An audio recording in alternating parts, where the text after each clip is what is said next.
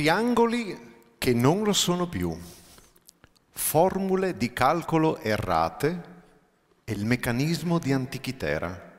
Cosa c'entra tutto questo con la conoscenza?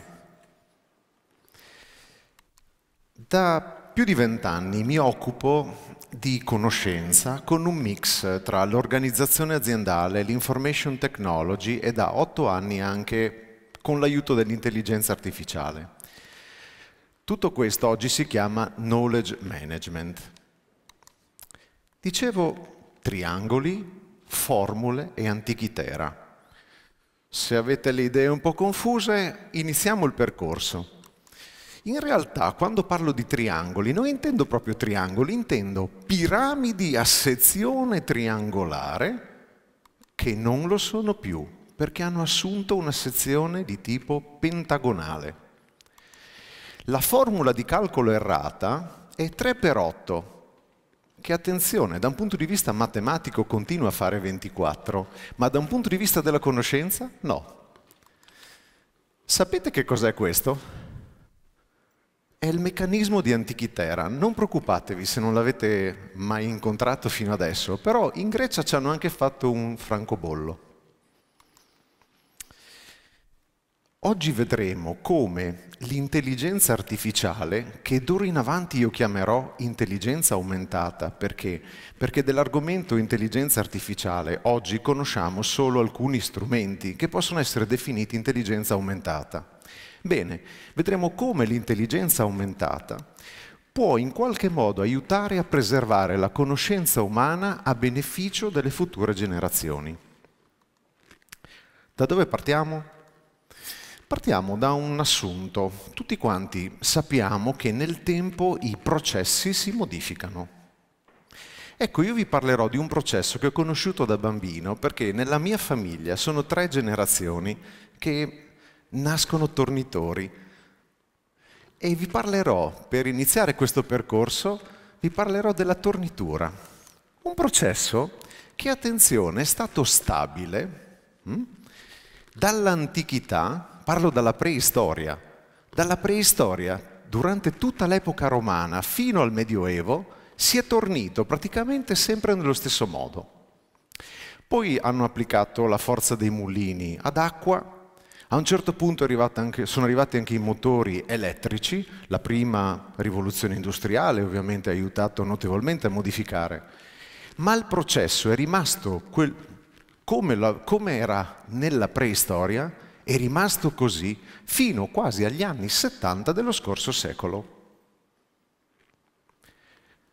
Oggi la tornitura è così. La tornitura si svolge in autonomia, ciò che viene lavorato è protetto da uno schermo e il tornio è governato dal computer. Una piccola digressione. Per Albert Einstein la conoscenza non è una raccolta di informazioni su un determinato fenomeno, ma è basata sull'esperienza concreta che riusciamo a farci di un determinato fenomeno. Ora, in questo periodo, ma in particolare da un certo momento in poi, dagli anni 70 in poi, cosa è successo? Che le mani si sono allontanate dalle cose che venivano lavorate. Non solo, abbiamo anche nascosto il processo di tornitura dalla vista. Ora, un processo che era stabile dalla preistoria, a un certo punto è stato sconvolto. Che cos'è che ha generato questo sconvolgimento? L'arrivo della cosiddetta rivoluzione digitale. In pratica, in quel periodo, parlo dagli anni 70 in poi, è successo che tantissimi processi che una volta erano solo analogici, sono diventati digitali. Questo ha portato a un incremento della complessità e a togliere una parte dell'esperienza diretta sui processi, sulle cose da fare. Il problema è che tutto questo ha generato un incremento della complessità della formazione dei nuovi operatori. Ma vi dirò di più. fate riferimento al vostro primo colloquio di lavoro, la prima volta che siete arrivati su un posto di lavoro e vi hanno chiesto: lei ha esperienza di... Sapete che spesso e volentieri, anche oggi nel mondo digitale, si fa riferimento all'esperienza analogica dei fenomeni di cui si occupa un'organizzazione. Ora, il fulcro su cui si basa la formazione delle nuove generazioni, in realtà fa parte di un argomento molto più grande, si chiama staffetta generazionale, che è un patto non scritto che tutti quanti sottoscrivono e tutti devono onorare. Perché se il patto che tutti quanti in qualche modo sono chiamati a onorare non viene onorato, cosa succede?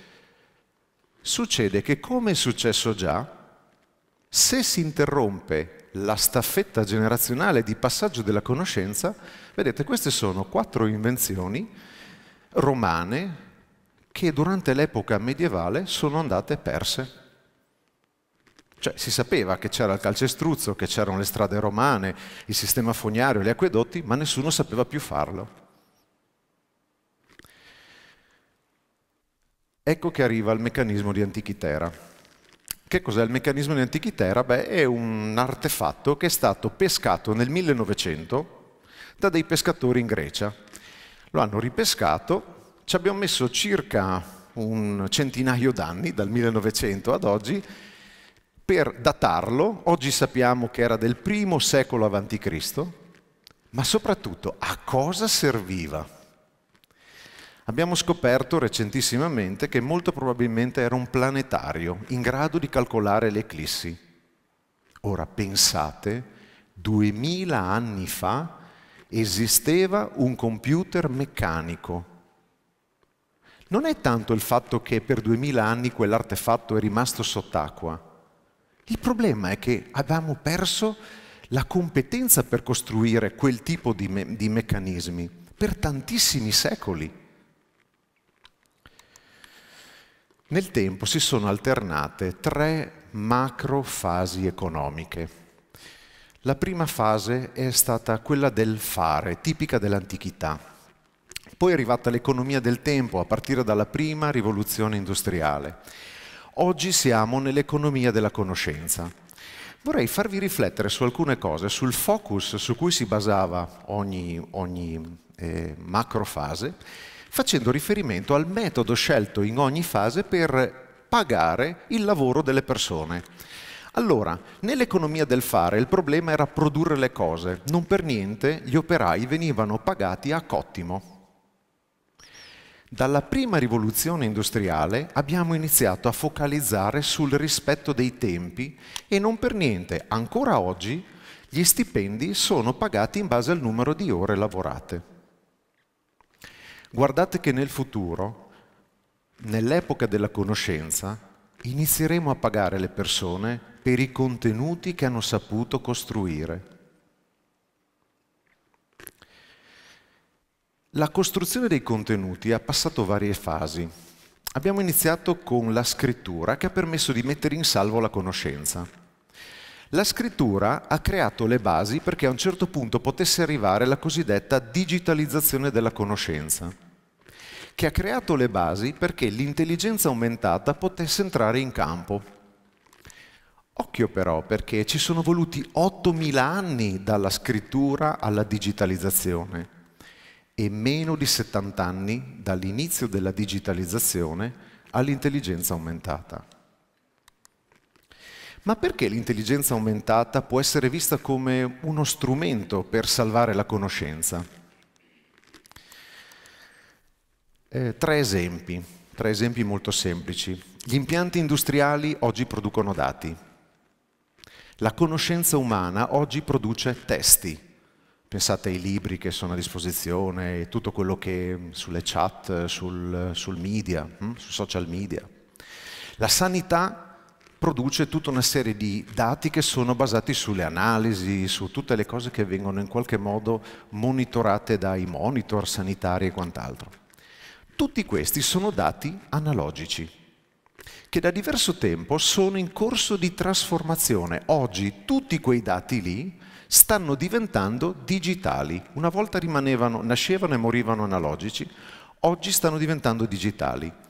Ecco che l'intelligenza aumentata, che ha una capacità, può studiare dati digitali e costruire asset digitali basati su quei dati. Ecco, l'intelligenza aumentata in un certo modo è come se stesse trasformando una parte della nostra esperienza, anche analogica, in digitale. Ora, un asset digitale basato su intelligenza aumentata, che cosa può fare? Beh, oggi conosciamo 3 principali tecnologie: il machine learning, il deep learning e il natural language understanding, che è una combinazione tra i due, per dirla in parole povere. Negli impianti industriali, oggi, grazie all'intelligenza aumentata, può succedere che è l'impianto industriale che propone dei parametri di utilizzo agli utilizzatori. Oppure nella conoscenza umana, un esempio uno, ma guardate che ce ne sono tantissimi, un esempio uno, senza che nessun umano abbia letto 2 testi, l'intelligenza aumentata è in grado di capire che si parla delle stesse cose, può capire il tono, cioè le emozioni che sono espresse all'interno di quei 2 testi. In pratica può capire che sono simili o sono dissimili, in autonomia. Nella sanità siamo in grado di fare diagnosi precoci. Oggi molti di noi potrebbero essere in questa sala grazie all'intervento che c'è stato della digitalizzazione di alcuni processi sanitari che hanno permesso di fare una diagnosi precoce di un determinato problema. Ora, grazie all'intelligenza aumentata, è come se una parte della nostra conoscenza venisse messa in sicurezza. Ritornando all'esempio che a me è più caro perché io provengo da quella famiglia,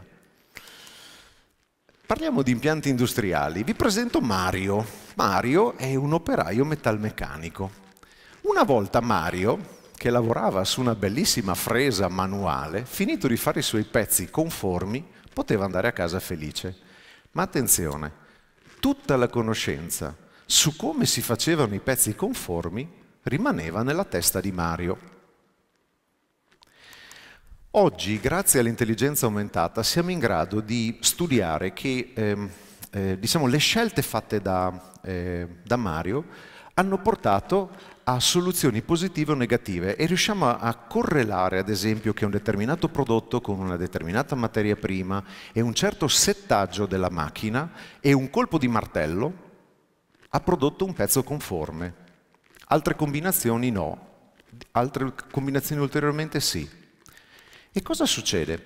Succede che in questo processo è come se alcuni dati di processo produttivo diventassero in qualche modo una memoria digitale di quello che è successo in passato, con l'aiuto di alcune regole statistiche, perché dentro l'intelligenza aumentata c'è tantissima statistica. Risultato? Vi presento Luigi. Luigi è un operaio neoassunto. Vi ricordate quando prima vi ho detto, al vostro primo colloquio di lavoro probabilmente vi hanno chiesto, ma lei ha esperienza? Uno al primo colloquio di lavoro probabilmente non ha esperienza, visto che è il primo. Oggi Luigi potrebbe essere aiutato dalla memoria digitale creata sulle esperienze di Mario, anche se Mario non è più nell'organizzazione. In pratica è come se ci fosse la possibilità di proporre a Luigi delle soluzioni che in passato hanno avuto esito positivo. Per cui è possibile dire che se lavori quel prodotto con quella materia prima, usa questi settaggi, devi dare un colpo di martello. Ovviamente Luigi deve saper come dare il colpo di martello in qualche modo, ok? Quindi un po' di esperienza dovrà costruirsela anche lui. Però capite perfettamente che è un passo in avanti notevole. Introduciamo un aspetto forse per molti inatteso, cioè l'impatto della demografia su tutto questo. Allora, tutti sappiamo che in Italia e in Europa, ma anche a livello internazionale, è in corso un calo demografico. In Italia e in Europa da 20 anni, 30 anni. Nelle altre economie, a livello internazionale, sta succedendo in questo momento, in alcuni casi per la prima volta. È un fatto che da tantissimi anni non raggiungiamo la soglia di sostituzione, cioè se ogni donna nella sua vita non genera almeno 2,2 bambini, la popolazione di cui fa parte quella donna tende a calare. Alla generazione successiva non ci sono gli stessi maschi e femmine che ci sono stati alla generazione precedente. L'Istat ci dice che con 400.000 nascite all'anno siamo destinati nel giro di 1-2 generazioni a diventare una popolazione da 30 milioni di abitanti. Il Sole 24 Ore ci dice che in 12 anni il tasso di natalità è calato del 30% e siamo terzultimi in Europa. Ecco che entrano in campo piramidi e triangoli. Questo che voi vedete alle mie spalle è la rappresentazione della società italiana suddivisa per classi d'età. In cima abbiamo i centenari, in fondo abbiamo quelli che sono appena nati. A sinistra i maschi, a destra le femmine. Sapete qual è il problema dietro questo grafico? Il problema è che una volta qua si parlava di piramide, una piramide a sezione triangolare che è diventata a sezione pentagonale. E qual è l'impatto di questa cosa? L'impatto è serissimo perché quelli che stanno andando in pensione per la prima volta nella storia della società italiana non sono sostituibili da quelli della generazione successiva. Numericamente mancano persone. La buona notizia è che i nostri figli troveranno più facilmente un posto di lavoro. Magra consolazione, perché c'è un altro aspetto molto importante, che quelli che stanno andando in pensione sono tutti nativi analogici. E quelli che invece stanno nascendo oggi sono tutti quanti nativi digitali. Ma attenzione, quelli che stanno andando adesso in pensione sono quelli che si ricordano ancora come funzionavano le cose prima di essere digitalizzate. In molte organizzazioni che io frequento come consulente, come esperto di informatica o come esperto di knowledge management, mi trovo davanti all'evidenza che aziende molto digitalizzate, quando hanno un problema, vanno a chiedere a chi? A Mario! A Mario, che sta per andare in pensione, perché si ricorda ancora come le cose funzionavano quando la digitalizzazione non aveva preso il passo. 3x8. Qual è il problema dietro il 3x8? In questo momento storico abbiamo 3 generazioni che condividono la stessa esperienza. Tutti quanti usano WhatsApp, per dire. Abbiamo i nativi analogici, i nativi digitali e la generazione intermedia. Ora, è curioso che dagli anni 70 è iniziata la rivoluzione digitale e i primi nativi digitali sono nati 30 anni dopo. Perché hanno iniziato a nascere dal 2000. Noi dal 2000 diciamo che sono nativi digitali. Curioso, no? Ma c'è un altro aspetto. Occhio che abbiamo 8 anni. È la finestra di tempo che sta dal 2022 al 2030. Perché 8 anni? Perché il mondo sta migrando da analogico a digitale e in questi 8 anni avremo la copresenza delle 3 generazioni, ma tra 8 anni tutti i nativi analogici saranno in pensione, inizieranno ad andare in pensione quelli della generazione intermedia e abbiamo un problema. Dobbiamo focalizzare le nostre energie per fare sì che i nativi digitali siano messi in grado di portare avanti il nostro mondo. Un mondo che sarà digitale. Dobbiamo dargli strumenti digitali, ma quel mondo avrà ancora degli aspetti analogici. Ecco che entra in campo l'intelligenza aumentata, dove in questi 3x8 può studiare dati digitali, quelli appunto di Mario, per dare una mano con gli asset digitali a Luigi. Avevo già detto prima che la conoscenza sta migrando da analogica a digitale. Tranquilli che siamo arrivati in fondo. Siamo nell'epoca della conoscenza. La nostra società ha cambiato forma e adesso abbiamo il challenge del 3x8, 3 generazioni che devono collaborare per 8 anni. Siamo nel mezzo di una delle staffette generazionali più delicate della storia. E vi ricordo che nella staffetta vince sempre il team, non l'ultimo che passa al traguardo, l'intero team. Quindi non saranno i digitali a vincere, vinceremo tutti quanti. Anche gli analogici vinceranno. Lungo lo svolgersi della storia, l'umanità ha sempre cercato di preservare le cose belle. Tocca a noi riscoprire la bellezza del trapasso delle nozioni. Perché? Perché nella staffetta generazionale insiste la bellezza della trasmissione della conoscenza. Grazie.